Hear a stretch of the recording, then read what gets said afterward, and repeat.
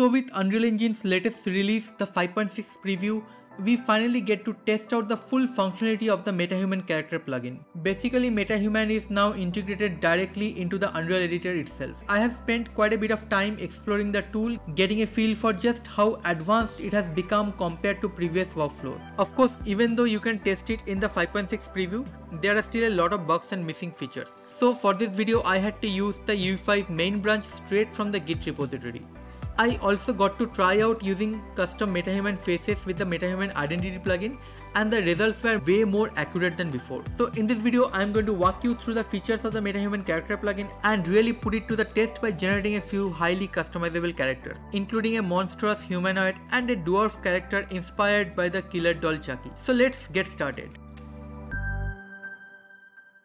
To unlock the full functionality of Metahuman Creator in your Unreal Engine 5.6 preview, start by ensuring that Metahuman Creator code data is selected in the installation options of your Epic Games launcher. Close any open Unreal Editor instances, enable this setting and complete the installation. Next, launch Unreal Engine and make sure that the Metahuman Creator plugin is enabled. Restart the editor for the changes to take effect. And if you're planning to create custom metahumans like we will showcase later in the video, also enable the Metahuman Animator plugin. Once the editor is restarted, right click in your content browser, go to the Metahuman option and select Metahuman Character. This will create a new Metahuman Character asset. I get this default character initially, doesn't have skins. So I will head over to the material section and select skin. This will assign a default skin. Just look at how realistic the skin shader is. So many options to explore here, but before diving into customizations, let's test out the animation. You will notice a message saying it requires a rig to play. In the auto rig phase, I will select auto rig with blend shapes. Before the rigging can begin, I am being taken to this website where I am prompted to accept the Metahuman face mesh content. Once I approve this and I click on confirm in this sign in option, the rigging process will start. After the auto rigging is completed, you can test out the face animations in the preview settings section over here.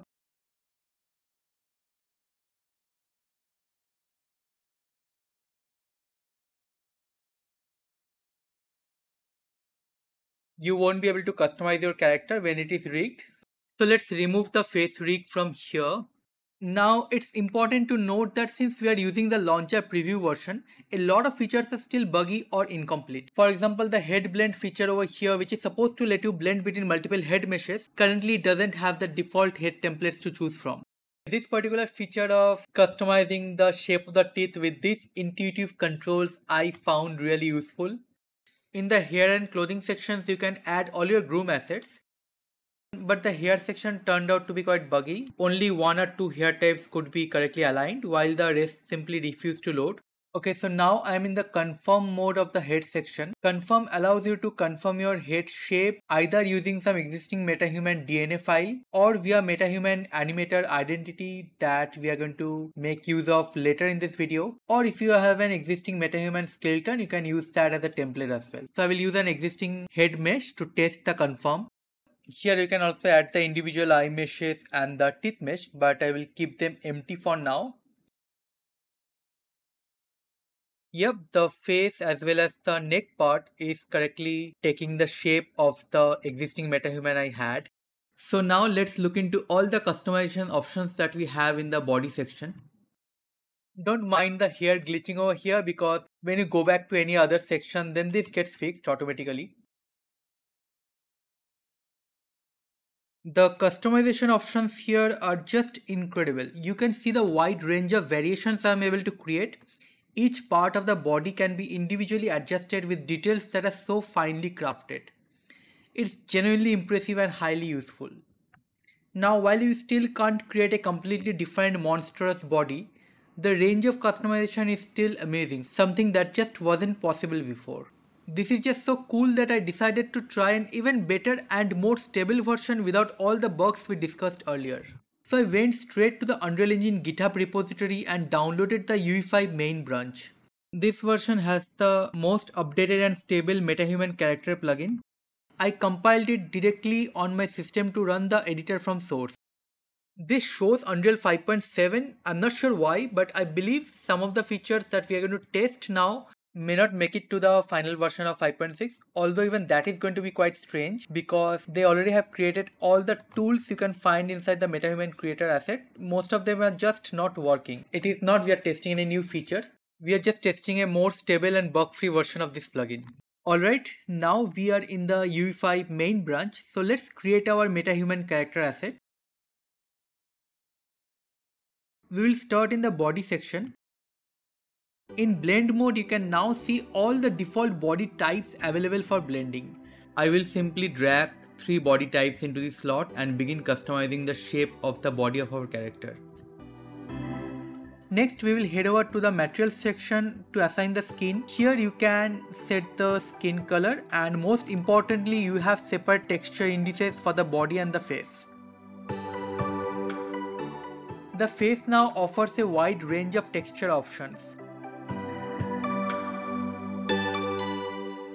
And it is more convenient to filter them using the texture index filters. For example, if you are creating a young person, you will typically want the face wrinkles to be low.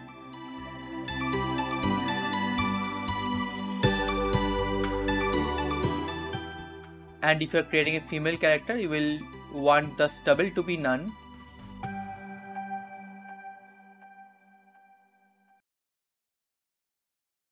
You can also create a really old person with a lot of wrinkles.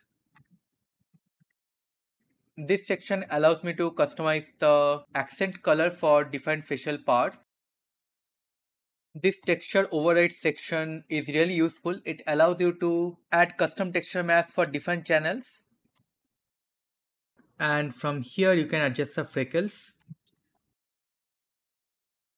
Let's check out the eyes section now. These parameters were already there in the material instances before, but it was rather inconvenient for us to go in the materials and customize them from there. But this is quite convenient and rather easy to use. You have a lot of parameters to choose from over here. And here we have the makeup section to apply foundation to your character. We continue adjusting the body parameters. So here we are creating a feminine body type to make this character a female character.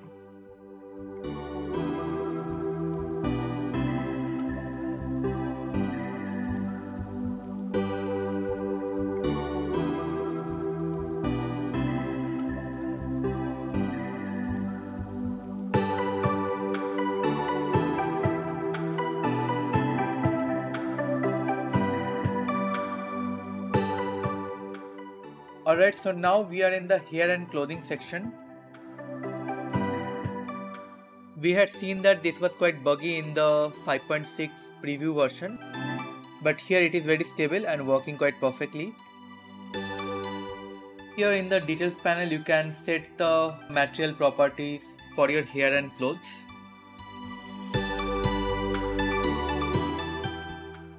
In the head tool we have the blend section that lets you blend the different head meshes.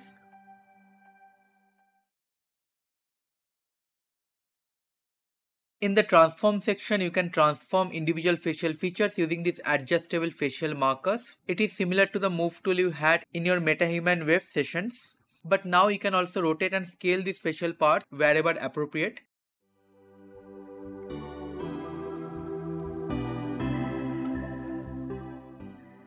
This is super useful because it allows you to fine-tune your head mesh with incredible precision before we can head over to the sculpt section.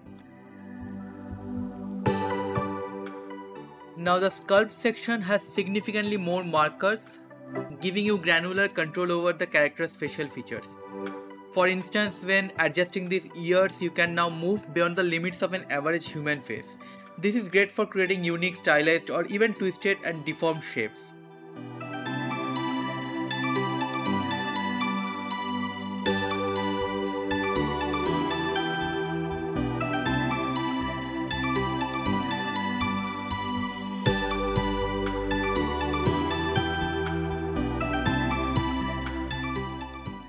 Now we are going to work with Metahuman Identity to create custom Metahuman faces. I'm going to use iClone Character Creator for this because iClone also has a lot of different customization options and even a lot of monstrous faces you can build that is still not possible in Metahuman. So let's see how we can work with that. This will help us test how capable the latest version of Metahuman Identity is. So let's start by exporting this head mesh. And here we are in the Metahuman Identity editor. We have imported the head mesh from character creator and we are going to solve it to create a Metahuman identity asset. So if you are not familiar with this, I have covered it in detail in a separate video and you can find the link in the description. So make sure to check that out. Now back in the Metahuman creator, in the conform section of the head tool, I will confirm the mesh using the identity asset. The confirmation works really well. Sometimes the eyes can get messed up, so you can choose not to confirm them by unchecking this checkbox. Geometry wise, the confirmation works really well. This face transformation is far more accurate than what we had so far. But these two faces still look different because of the difference in textures, and textures make a lot of difference in final result. So now we are going to test the Metahuman identity system on this monstrous face I generated in Character Creator. This will really push the limits of the identity solver and help us understand how far we can go when it comes to generating custom head meshes. Okay, so I confirmed it and this is the result. The facial structure is really very close to the original mesh. The eye socket is coming outside, so I disabled the use eye meshes option. Metahuman is getting incredibly close to supporting full custom humanoid creatures. Honestly, I'm getting goosebumps just thinking about how fast I can now create not only unique characters but also unique custom humanoid creatures for my game. And since this now comes directly into Unreal, it might even be possible to dive into the code structure and look at how we can replicate this at runtime, especially for games that need highly detailed and morphable character customization during gameplay. Once I finished with customizations, I created the full rig. This allowed me to test out both the body and the facial animations. So if I find any deformations over here, I can simply remove the rig and continue customizations. Okay, so let's look into another very interesting example. So here is a couple of stylized head meshes I generated using Meshy AI inspired by the killer doll Chucky. I'm using them to test how flexible the Metahuman Character plugin when it comes to creating a very stylized body shape. I tried to reduce the parameters of the body shape as much as possible to fit into a miniaturized version of a metahuman, but there is a lower height limit of 135cm while I needed something around 76cm. So that's the main limitation I found. Still, I tweaked the parameters and modified them to loosely match the doll-like body type. And then when it comes to confirming the head meshes to match the head shape, the first one looked pretty average, but the second one really captured the menacing doll face I was aiming for. So this is the model I finalized and I started customizing this further.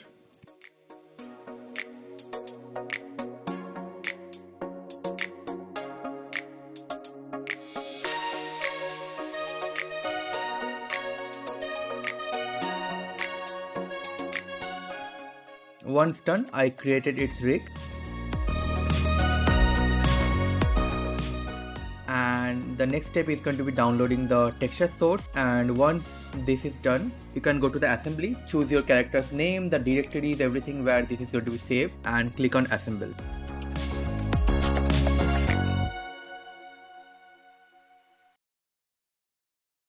To further customize its body shape after you have created the character, you need to first go into the skeleton editor and try adjusting the bones. This is just going to be a preview and won't permanently change your character structure.